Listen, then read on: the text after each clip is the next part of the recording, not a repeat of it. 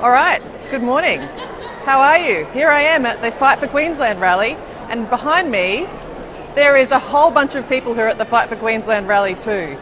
And we are here to stand up for better education, better schools, better outcomes for all Australian kids and a better future.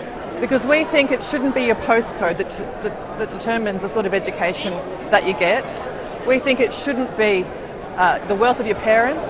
It shouldn't be your bank balance. We think that every single child in Australia deserves a fantastic education.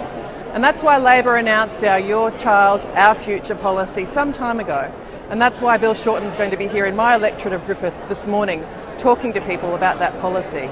You can see behind me that there are so many people here for this rally to talk to each other, to hear from each other about the importance of education in their local communities, and also because they want to get the word out. They want everyone in Queensland to know the importance of the Fight for Queensland movement and the importance of the Your Child, Our Future rally, the Your Child, Our Future policy. It's so great to see so many good friends and supporters here. You can see people behind me. I'm getting quite a good view of all these guys, and very soon I'm expecting, and in fact hoping, that the Bill Shorten bus is going to roll into town. Bill's been out there on the streets, driving down from Cairns, all down through regional Queensland. He's been talking to people every day in towns along the coast about the importance of education for our nation's future. It's not just a benefit to the individual child, it's not just a benefit to the child's family, it's a benefit to our whole nation. Because when you improve schools, when you improve education policy, when you fix schools funding, that contributes to economic growth. We say, if you're going to make a choice between spending $48.2 billion on tax cuts for corporations and between that and fixing up the schools funding model for this country so that every child gets a better education, so that every school becomes a better school, we think it's pretty much a no-brainer.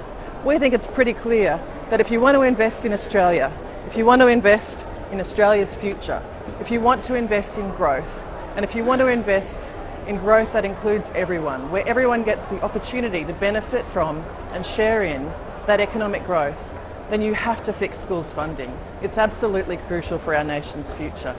So we're looking forward to hearing from Bill and a few other people this morning at the Fight for Queensland rally. We're here at the Brisbane Convention and Exhibition Centre in downtown South Brisbane, part of the best electorate in the country, my electorate, the electorate of Griffith. It's an absolute honour and a pleasure to get to represent this electorate. I love being here, I love being its representative, I love representing the South Side in Australia's Parliament.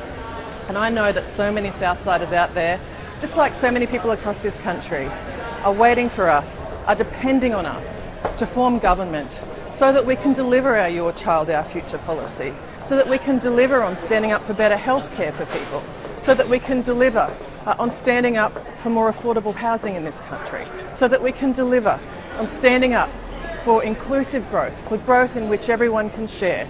That's what we're doing. That's why I'm at the Your Child, Our Future policy discussion today that's going to be held here at the Fight for Queensland rally. We are going to fight for Queensland. We are fighting for Queensland because we believe that Queenslanders deserve better than a Turnbull government that wants to cut health, a Turnbull government that wants to rip $6.2 billion out of schools, a Turnbull government that's more interested in its own mates than in standing up for people. We put people first. That's what Labor does. We put people first. We'll always put people first. And today's rally, the Fight for Queensland rally, is going to be a great opportunity for us to talk to a lot of people about what that means in real policy terms. If you want to know more about our policies, you can find out more about them. Have a look at our 100 Positive Policies website. In fact, if you just Google 100 Positive Policies, you'll find the Labor Party's page. You'll be able to see the many, many policies that we have released since our first policy release way back in March 2015. It's an amazing page that sets out our plan for Australia's future. A real plan, an inclusive plan, a plan that puts people first. In contrast, Malcolm Turnbull's Liberals have been able to deliver nothing but cuts. No plan for Australia's future.